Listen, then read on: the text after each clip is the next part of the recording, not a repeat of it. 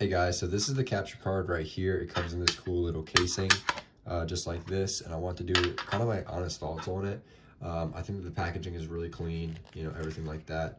As you can see, it just comes in very, very normal and just super easy to use. It's a USB plug-in, HDMI in the back, and you know, this is for a few different things. So you have, it's 4K 30, 1080p for 120.